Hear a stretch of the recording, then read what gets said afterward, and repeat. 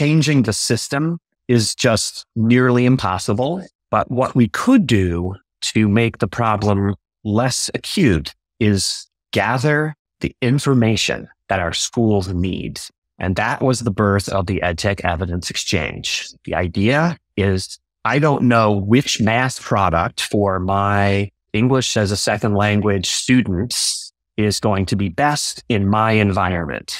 But there's 100,000 schools in the United States. We are running national experiments with all of the different math products being used everywhere. If we could only collect that information and use the tools of AI and machine learning to understand this math product might work wonderful in these districts, but it's not likely to work in my district. So that was the birth of the EdTech Evidence Exchange. The goal was to build a platform and collect data from tens of thousands of educators who would each report on what was working and not working in their specific environments, and to have them describe their environments so that if your environment is just like mine, we are dysfunctional in similar ways. If you found something that works,